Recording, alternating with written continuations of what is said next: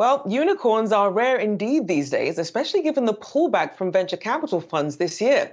Well, our next guest is bucking that trend. Let's bring in Kevin Bennett, CEO of Caribou, and Yahoo Finance's own Ali Garfinkel. Thank you for joining us today.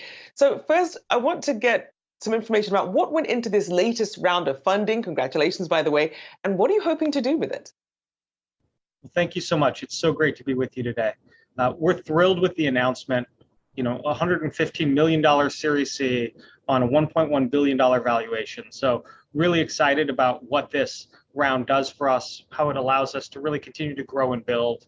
And just to remind the audience, we're a technology platform that helps consumers refinance their auto loans and shop those insurance products. And today, with prices of everything going up, gas, cars, insurance, it's more important than ever before to help consumers save money, and we can really do that. And I think that's why investors were so excited, and that's why we're so excited to really double down and keep going.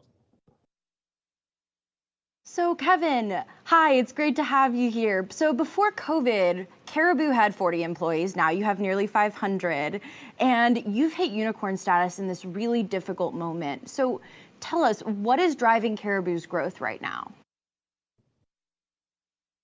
It's an important moment. I think, everyone knows with COVID that car prices are through the roof. The price of a new car is over $45,000. Used cars are hitting records. Gas is more expensive than ever before. And so consumers are really feeling squeezed.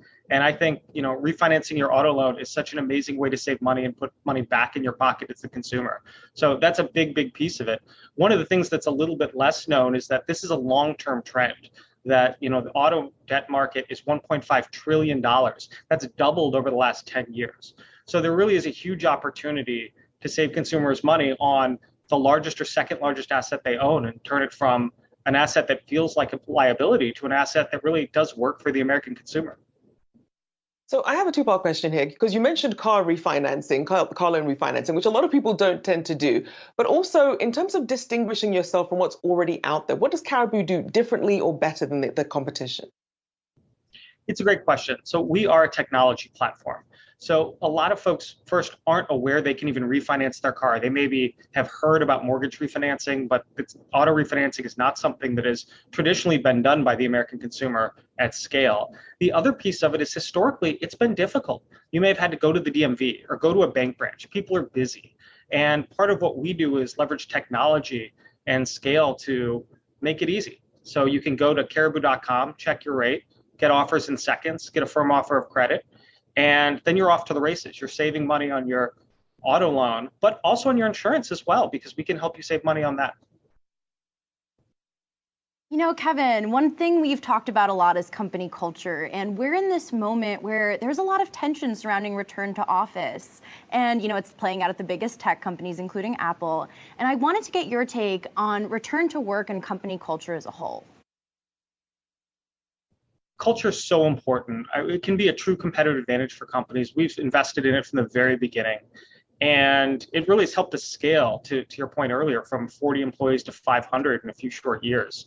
And we think that being aligned with the team members, building a culture that puts people on the team first, puts your customers first, and is really flexible and addresses the needs of the consumer, but also the needs of the employee. And so we've been really flexible on return to work and plan to continue doing so. And as you've grown, as you mentioned, you added insurance. You also have a partnership with Uber. How does that play into your longer term goals, especially since obviously prices won't stay elevated forever? So where does the growth go next?